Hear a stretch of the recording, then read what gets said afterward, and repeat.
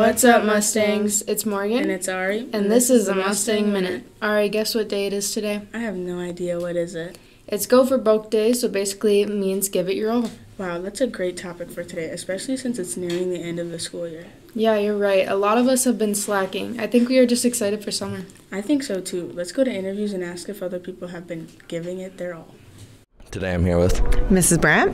What is something you've always wanted to do, but you're too scared to do? I would have to say skydiving. Okay, thank you. Today I'm here with Summer. What is one thing you've always wanted to do, but you're too scared to? Probably like swim with sharks or something like that. All right, thank you. Thank you to everyone that was interviewed. This day also has a Hawaiian origin, and it was also a phrase used in the Army during World War II. That's so interesting. I think it's time for weather. What's up, Mustangs? It's Maddie, and I'm here with your weather. Today's weather is 36 degrees with showers that will continue into the evening. Joke time.